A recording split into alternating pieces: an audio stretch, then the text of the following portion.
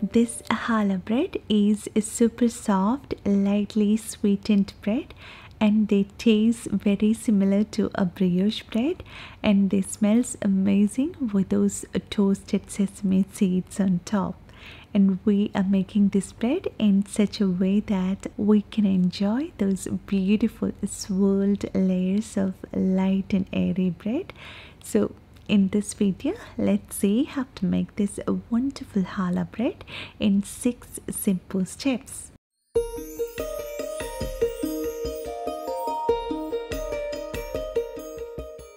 So as the first step, let's prepare the dough. It's so simple and easy to make this bread dough. We are going to add all our ingredients into a bowl and mix them all together to form our dough. So I'm adding some warm water which is not cold nor hot but just slightly warm. Then adding honey. We can also use sugar, 1.5 teaspoons of salt, 2 teaspoons of yeast, 3 tablespoons of oil, and 2 eggs. Stir and mix them all together.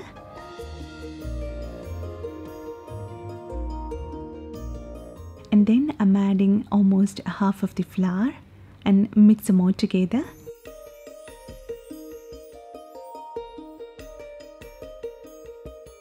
And then adding the rest of the flour and combine them all together to form a shaggy mass of dough.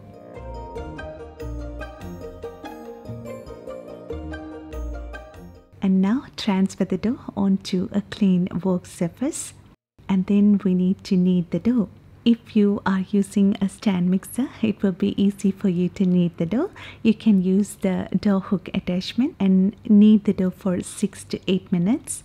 And if you are kneading the dough by hand, the dough may seem sticky in the beginning and we may get tempted to add more flour into this, but don't do that. Just continue to knead and you will see the extra moisture will get absorbed and slowly our dough will change its texture.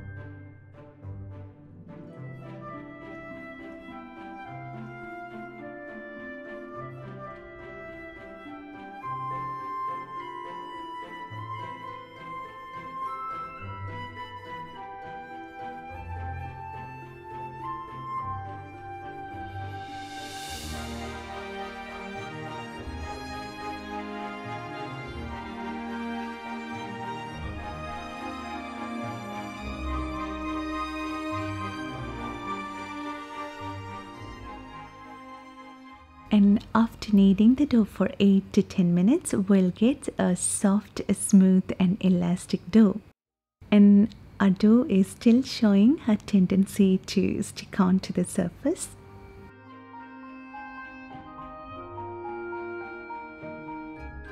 And now our dough is ready for proofing. So lightly oil a clean bowl and place the dough inside it and cover it with a plastic film and let the dough sit and rise for 45 minutes.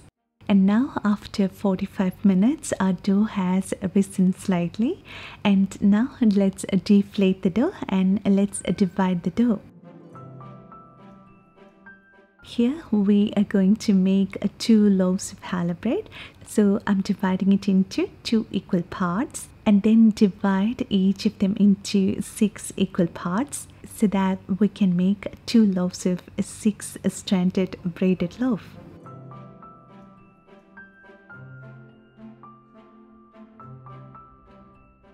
So now we divided the dough into 12 equal parts. And take that small portion of dough and then de-gas the dough and then tuck in the edges towards the center and then roll it into the shape of a round ball.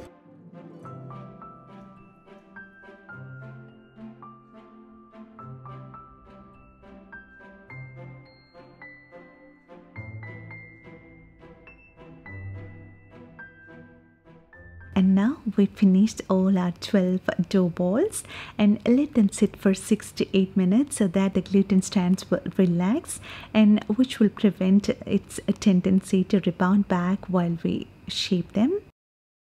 So take the dough ball and place it on a lightly floured work surface, and then press and flatten the dough, and then roll and shape it into the shape of a cylinder.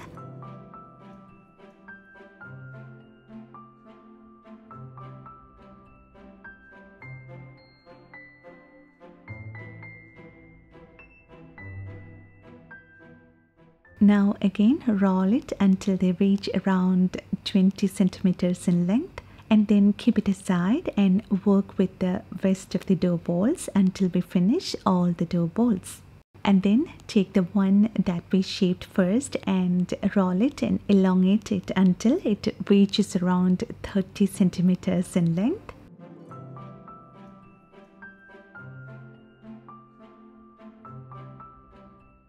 And now we prepared all our 6 strands for braiding. Here I'm dusting the top with some more flour so that it will prevent them from sticking together, and you will find it much easier while we braid and shape the bread.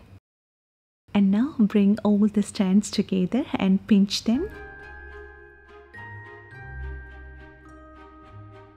And using the heel of our palm, just press so that it will stay together. And now we are going to braid our bread. It's so simple and easy to braid this bread. Actually, we are repeating the same pattern and movements from start to finish. So if you are doing this for the first time, you will need to understand only the first 2 movements. So before we do the braiding, place them as a set of 2 strands.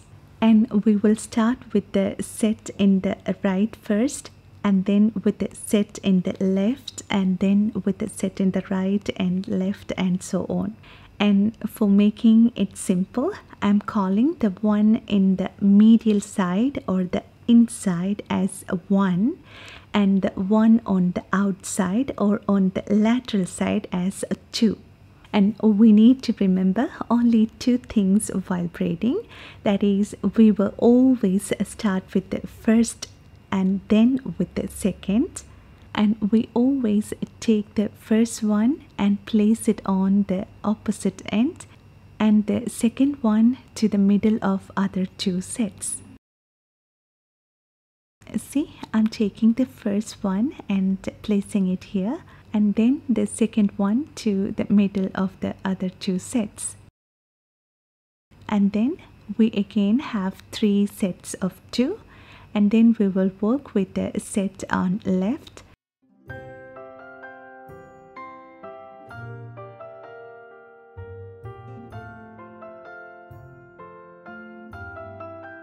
And then we will repeat the same process till the end.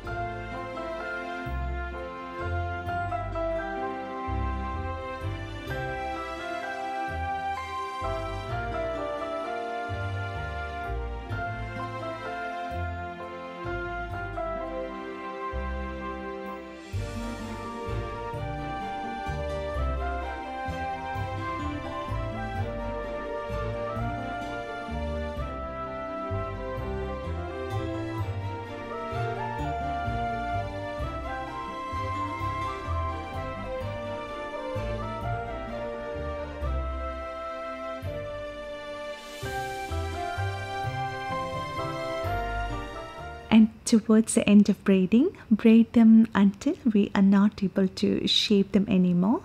And now pinch them all together at the end and then tuck it underneath on both sides.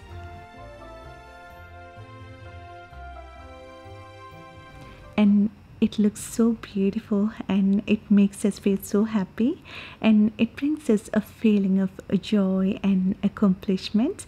And maybe that's why the reason we love baking, especially baking bread. And now place it on a parchment lined baking tray and then work with the other loaf.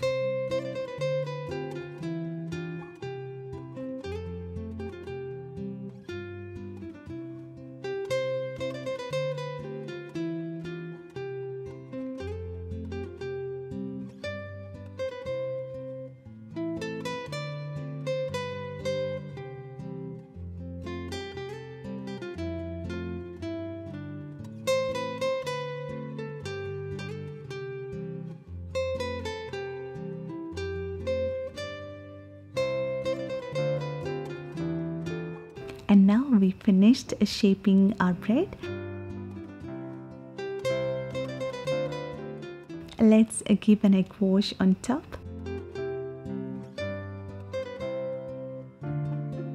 Here I'm applying some oil on this plastic film so that it will not stick to the dough.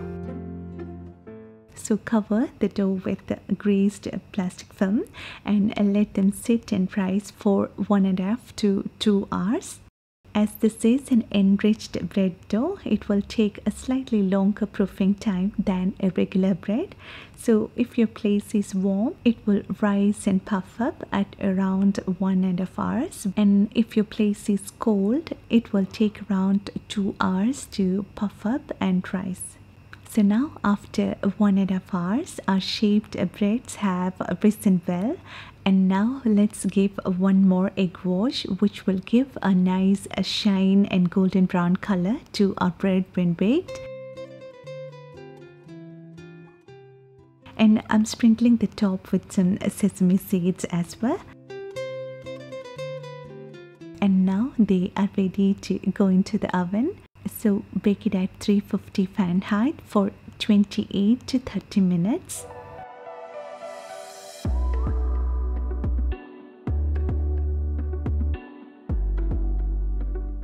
And after baking, we'll get beautiful loaves of challah bread.